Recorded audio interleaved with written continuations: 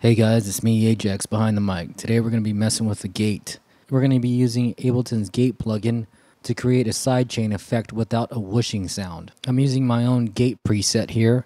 You're going to want to hit the sidechain button to activate the gate, and you're going to want to use these settings as followed. And you're going to hit the drop down menu to select the beats that will affect the rhythm layer. I've got various samples that include bass lines, leads, and pads. I'm going to be toggling the effect on and off. When I trigger the gate on, you're going to hear how the drums affect the rhythm layer by triggering the gate effect. Let's do this.